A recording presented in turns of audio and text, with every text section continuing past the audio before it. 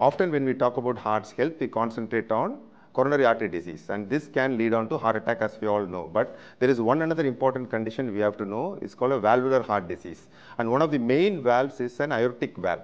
So the aortic valve is the main valve which guards the blood out of the heart. So this valve can get narrowed in as few of us as we get older.